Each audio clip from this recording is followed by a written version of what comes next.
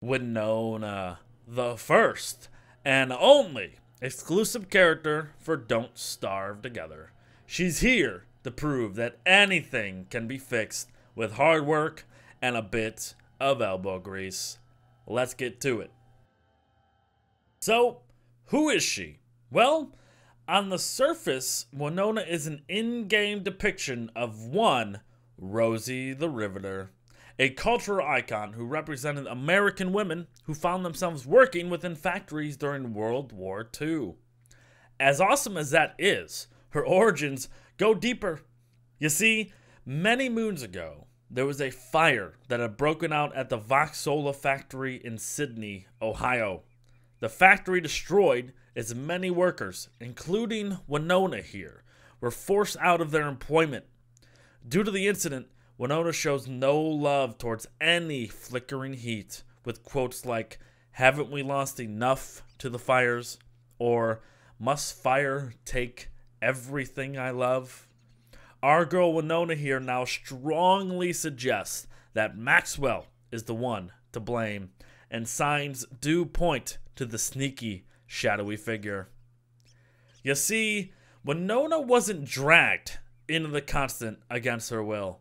She arrived herself, and it was for a rescue mission.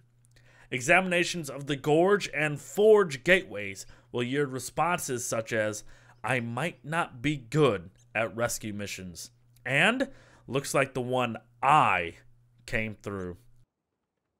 A rescue mission? Who the hell for? Well, she's here for none other than the monster of the darkness herself, Charlie, her younger sister. Oh boy, bet some of you didn't know that one. Yup, Winona is here to save Charlie from the horrors brought upon her by her once lover, Maxwell. And speaking of Max, Winona does know of Maxwell, but only through word of mouth, obviously from her sister Charlie. But Winona appears to have never met him. When she examines a Maxwell statue, she will exclaim this is the first time actually seeing him. But she also calls him Maxie, so perhaps Charlie shared that nickname with her at some point. And with all this talk of sisterly love driving Winona to rescue Charlie, they are still family at the end of the day, so they tend to get on each other's nerves.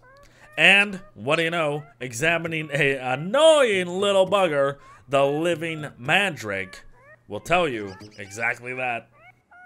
Forgot to comment on her stats. Winona sits at a respectful set of 150 health, 150 hunger, and 200 sanity. Definitely a well-rounded survivor in that regard.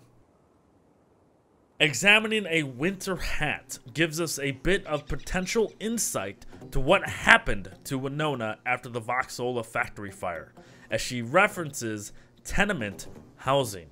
Tenement housing are homes that significantly fail to meet even minimum standards of safety and comfort.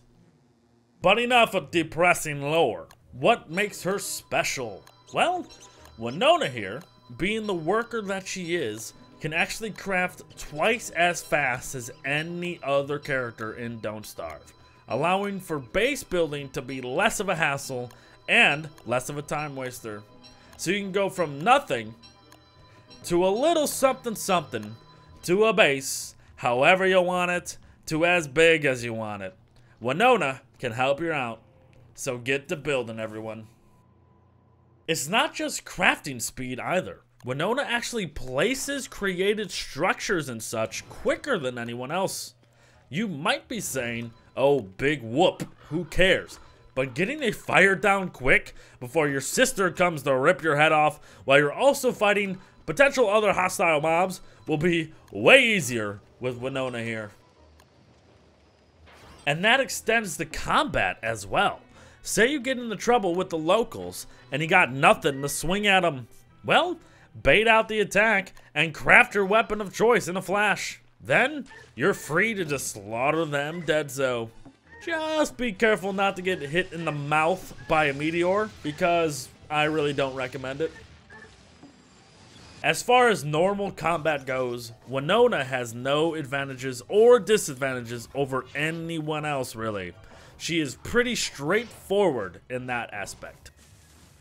That can't be it, right? There has to be more to her, right? I'm glad you asked, because, yes, there is.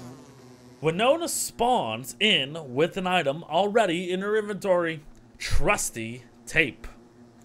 A character-specific item. Trusty Tape are a one-time use pseudo sewing kit that can repair up to 5 days of degradation on your clothing items. Incredibly useful. Plus, they are incredibly simple to craft, using but 1 silk and 3 grass as compared to 8 silk, 1 log, and 2 hound teeth for a normal sewing kit. A Winona paired with a Weber can easily keep everyone's clothing up to snuff on the cheap. Yes, sewing kits have more uses, but you cannot beat the price of admission on these trusty tapes. Being sisters and all, Winona can actually dodge Charlie's attacks, but only once. You can abuse this, however, and limit your torch draining, or you can just go insane quicker for nightmare fuel farming.